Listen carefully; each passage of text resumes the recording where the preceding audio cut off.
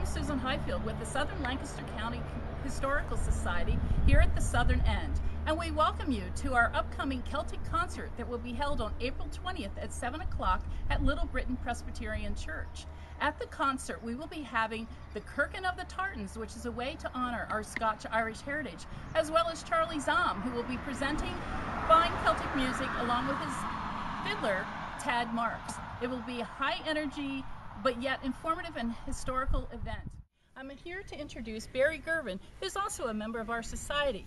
He will be leading our group in the Kirkin of the Tartans, which is an opportunity to honor our Scotch-Irish heritage here in the southern end.